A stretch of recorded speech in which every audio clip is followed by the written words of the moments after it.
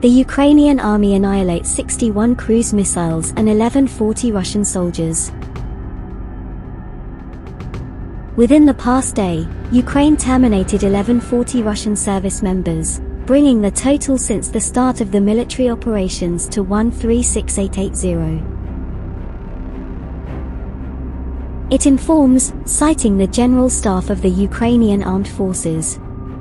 In addition, Russia's total combat losses include 2270 artillery systems, 463 multiple launch rocket systems, 234 air defense systems, 295 airplanes, 18 ships or boats, 286 helicopters, 857 cruise missiles, 5,134 units of vehicle equipment, and tankers, 214 units of special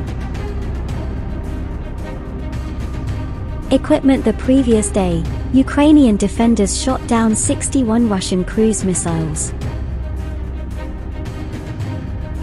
The General Headquarters of the Ukrainian Armed Forces claimed on February 11 that since the start of Russia's full-scale invasion on February 24, 136,880 Russian personnel had been lost in Ukraine. With 1140 lost over the previous day alone, Russia had also lost 3,267 tanks, 6,474 armored fighting vehicles, 5,134 vehicles, and fuel tanks, 2,270 artillery systems, 463 multiple launch rocket systems, 234 air defense systems, 295 airplanes, 286 helicopters, and 1997 drones, and 18 boats.